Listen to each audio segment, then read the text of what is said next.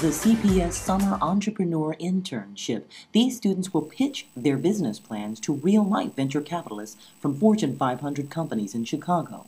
The winner receives a scholarship. JVL Enterprises. This is a talent scouting business. Where did this come from? How did you stumble upon this idea? It was originally my idea, but the first idea I had was a bit different. It was more of a model profile site, like where you can look at models' profiles and see how many shows they did and pictures they taken. Mm-hmm. But then it was tweaked out to become this when we got in our groups. Okay. And what are you hoping to accomplish with it? I'm hoping to help people accomplish their goals of getting into the entertainment industry.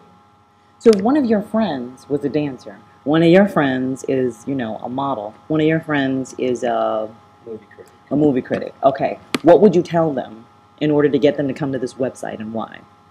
I would let them know what our site offering and how to help them out with their goals.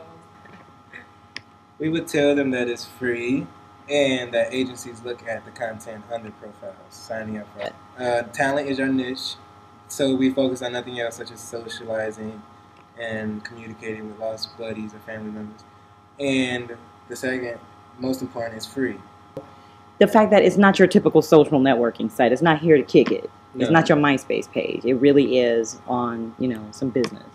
Most talent scoutings only search for modeling and acting. We do modeling, acting, singing, and dancing. So talent overall is our niche. Cool. So it's multidisciplinary. Yes, exactly. It's not just one discipline. No. Very cool. We only got